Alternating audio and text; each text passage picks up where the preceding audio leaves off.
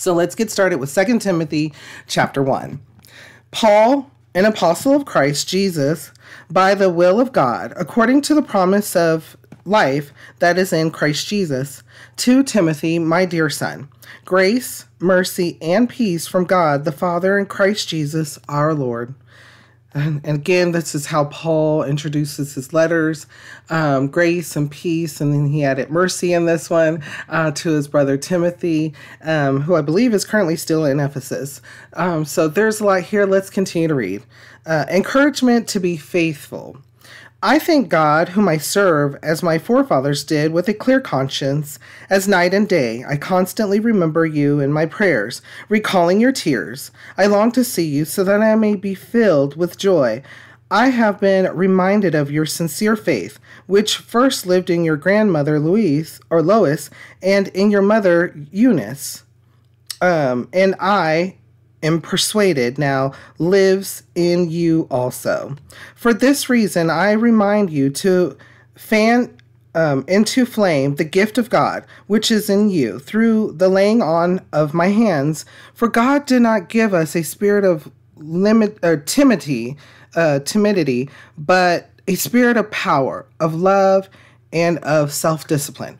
So do not be ashamed to testify about our Lord, or ashamed of me, his prisoner, but join with me in suffering for the gospel by the power of God, who has saved us and called us to a holy life, not because of anything we have done, but because of his own purpose and grace. This grace was given us in Christ Jesus before the beginning of time, but it has now been revealed through the appearing of our Savior, Christ Jesus, who has destroyed death and has brought life and immortality to light through the gospel. And of this gospel, I was appointed a herald and an apostle and a teacher. That is why I am suffering as I am. Yet I am not ashamed, because I know whom I have believed, and am convinced that he is able to guard what I have entrusted to him for that day. What you heard from me, keep as the pattern of sound teaching, with faith and love in Christ Jesus. Guard the good deposit that was entrusted to you. Guard it with the help of the Holy Spirit who lives in us. Lives in us. You know that everyone in the province of Asia has deserted me, including Phygelus and Hermogenes. May the Lord show mercy to the household of Onesiphorus, because he often refreshed me and was not ashamed of my chains. On the contrary, when he was in Rome, he searched hard for me until he found me. May the Lord grant that he will find mercy from the Lord on that day. You know very well in how many ways he helped me in Ephesus. Okay, so there's a lot here, including more about who Timothy was and his background. So Timothy was, I believe he was part of the Gentile group considered, but correct me if I'm wrong in the comments, in that we learn who his grandmother and mother were, and that the Holy Spirit was already guiding the people in his family, including his grandmother, including his mother, and now Timothy himself. And Timothy, remember, he was of a younger age. And so here's Paul giving guidance from the Holy Spirit and telling him that he is a part of a family. And so not only is he part of the kingdom of God, but others in his family believed in the Lord, believed in God. And then he was referring to how and why and where that all came about. And that is Jesus. And Jesus, even though he was from the beginning, right? So salvation actually was from the beginning, because Jesus is timeless. But it came to pass when he came and was born and died for our sins. And that's how the salvation came to play in time. But because the Lord is timeless, the salvation was already there. And that's what Paul is stating here. So let's reread this portion. So he says, this grace, or I'm sorry, let me go back. So do not be ashamed to testify about our Lord, or ashamed of me, his prisoner, but join with me in suffering for the gospel by the power of God, who has saved us and called us to a holy life, not because of anything we have done, but because of his own purpose and grace. This grace was given us in Christ Jesus before the beginning of time, but it has now been revealed through the appearing of our Savior Christ Jesus, who has destroyed death and has brought life and immortality to light through the gospel. Did you know that? Did you know that our spirit continues on? So there's a lot of people, that let's just go with it. Afraid of death. Witness right here. Like, I'm like, is it going to be painful?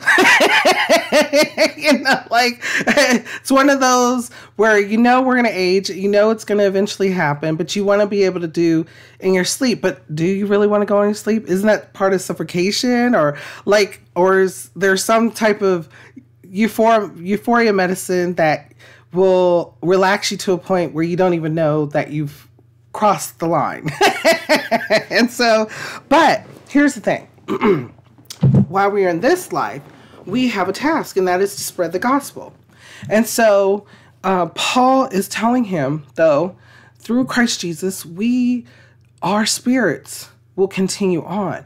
We will continue on, and there will be a joining of our holy selves, our holy body, and that more to come when we get to Revelations. And so what we have here is we have Paul telling us that with Jesus' death, he not only defeated sin, he provided salvation, but he also defeated death. And with that is where grace comes, grace and mercy and his everlasting love, because he wants to be with us for all eternity. So he knew all of these things had to happen, including the death of his son, so that way we could be forgiven and we could be seen as holy, just as the Lord, our Lord and Savior, is holy. And so, bringing past to present, we learned something today. If you didn't know that, yes, our spirit continues on. Now, what happens to that spirit? Well, it's based off of a particular decision in this life, whether we believe Jesus died for our sins or we do not.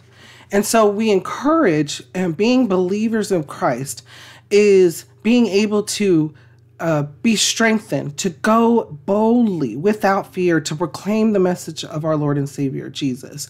And also knowing that we have the Good Shepherd, that we have someone always on our side who is God.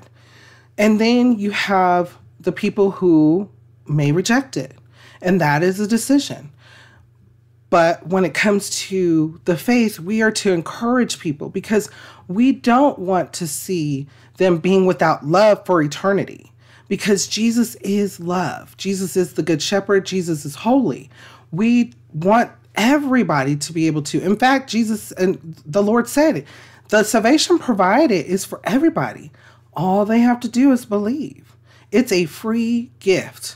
Do you believe or do you not believe? And so Paul is encouraging Timothy with this wisdom and knowledge that we will continue on, and that Jesus is the Lord and Savior, and he is full of light and he is full of love. And we too can be reflections of that. We too can help guide people and so that they can see what reflections of love actually is. Because in this world, when it comes to love, when it comes to a lot of things that we think is love, or how humanistic terms, it's completely wrong. It's not accurate. We consider lust of the flesh, lust of this and wants and needs and things that we want and things that we think we need as part of love. No, what the Lord has intended for us and being guided by the Spirit, that is true love. That is love. That is that fulfillment. That is that completion. Just like, even for myself, again, Lamb Bible Study was Bible study, period. Being able to fellowship with one another and being able to spread the message and being able to look at it from different points of view and different examples and being guided fully by the Holy Spirit. So there's so much here just in this first portion. What kind of thoughts or feelings come to your mind when we read over this? How does it make you feel and what does it make you think?